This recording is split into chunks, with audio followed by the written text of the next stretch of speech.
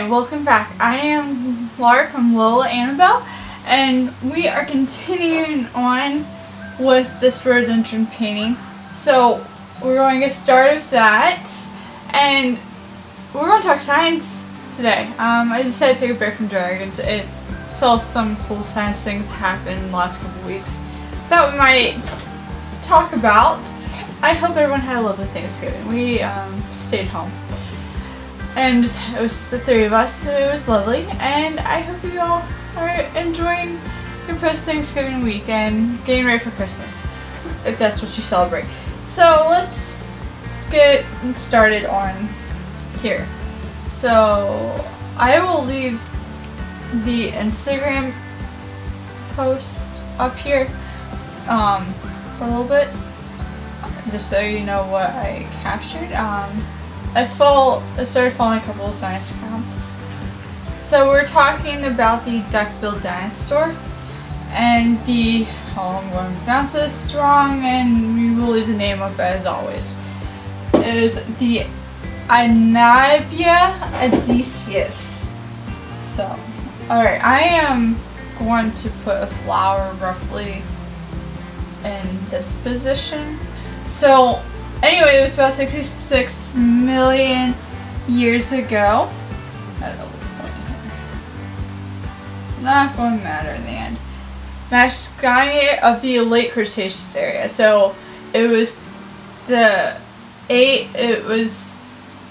age in the Cretaceous area, and it was the member of the, also cute story. I have a toddler and he's such a good little helper. And I had everything set up, and my paints are over where you can't see them, right behind the camera. And he's like, I know where Mom's paints go, I'm gonna put them up. So everything got a little discombobulated with him. But I'm not going to tell him no to put things away. I can pull them back out. Right? So, and so, a member of the Hadrosaurus family. It's a large family of plant-eating dinosaurs.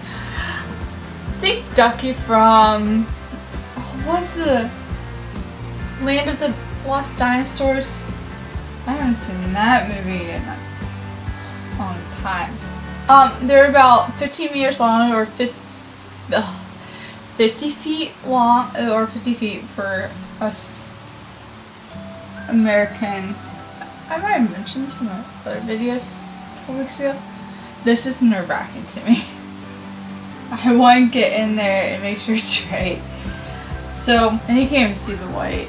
Yeah, see it right here. So we're just gonna call them the duck-billed dinosaurs. They were common in the end of the dinosaur era. And, you know, they're plant-eating dinosaurs. So, the reason why they're called duck-billed, they had bones that flattened to give them the duck-like appearance. Okay, so think Ducky. Ducky was always cute. Although I was a fan of the Triceratops in that movie. Sarah, I think, maybe? They were common in North America. And Eurasia, so we're going to get into the land masses here soon too. Because there's two continents. Because continents have moved. As you probably all have learned. And they, you know, evolved and they moved across North America, Europe, and Asia. And they're explained by the continents at the time. Yeah, you can start saying that. Well, it just makes things a little easier at times, so. So the exciting thing, the reason why we're talking about this, is they were found in Africa, near Morocco, suggesting that they swam a great long distance. Exciting! We like exciting. Europe was a isolated continent at the time of the Cretaceous. You get to see me struggle here a little bit. I want to use gray next to get some of this shading done, because it's going out like rhododendrons are a ball flower like hydrangeas. So although they have like kind of individual blossom like within the ball, they're a ball. They're a clump of flowers, and that's what we're working on. Okay, like this one. This one, that's scary. This one I could do.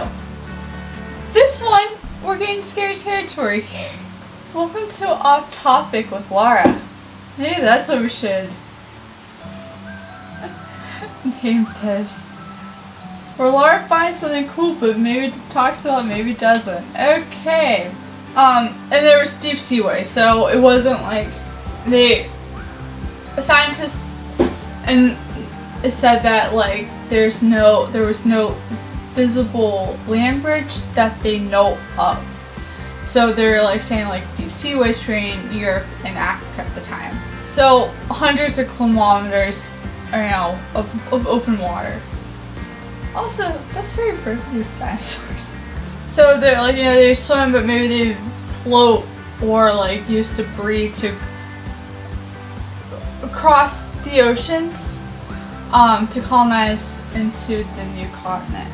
The lead, or one of the lead paleontologist scientists, Nicholas Longridge at the University of Bath in the UK, stated that as the best that we can tell, dinosaurs swam across ocean barriers.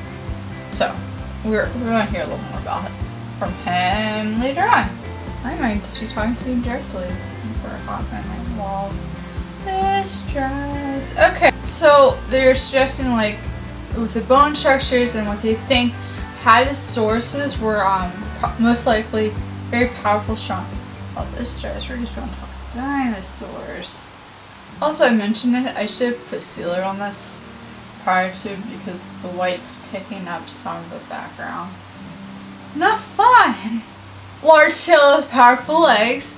They are often, they've been found in rivers and, like the river deposits and marine rocks. So they knew they swam. Which is kind of pretty. Duck swim. Hi.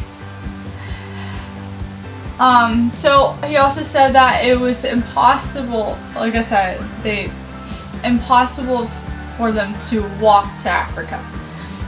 No visible land bridges that scientists are aware of. They say this because we're learning new things about the world every day. Be kind. So he also said that these dinosaurs evolved long after the continental drifts split the continents. We have no evidence of land bridges. The geology tells us that Africa was isolated by oceans, and if so, the way to get there by water. So these two continents, so Europe and North America, were part of Laurasia. I should be able to pronounce that. It has their name in it, but Laurasia.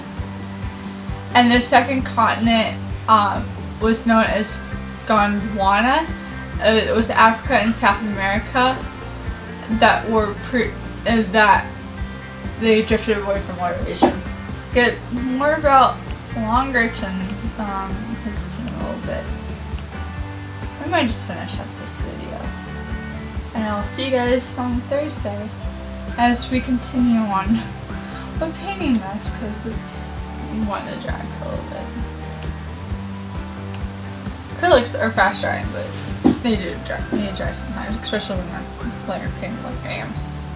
So they Longridge and his colleagues obtained parts in the upper jaw 60 of this.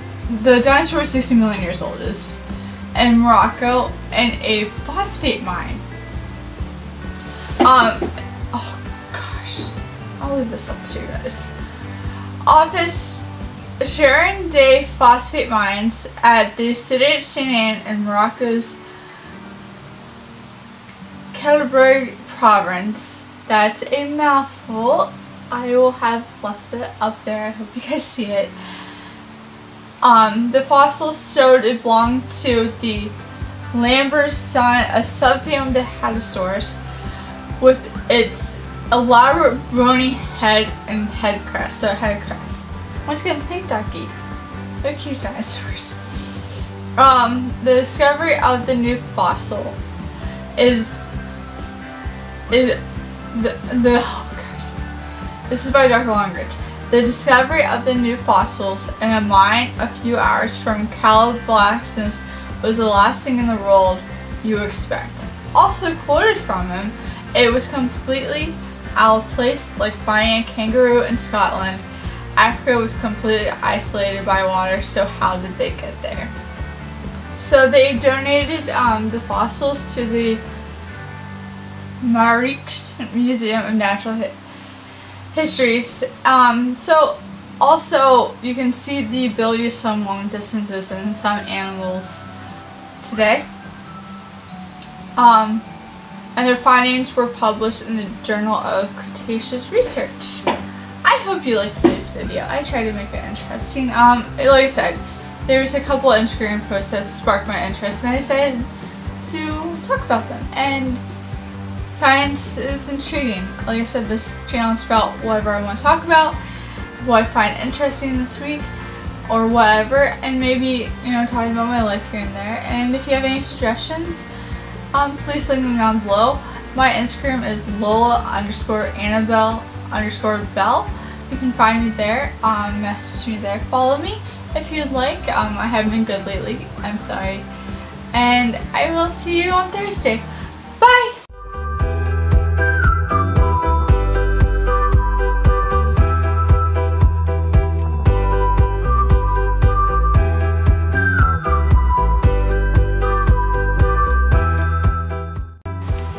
I should read this first recording.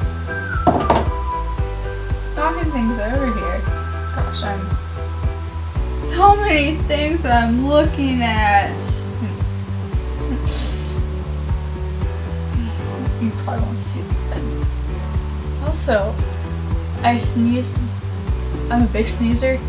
I'm like, I just want to sneeze on camera once so I can see in recording how loud this thing is. Oh gosh, man.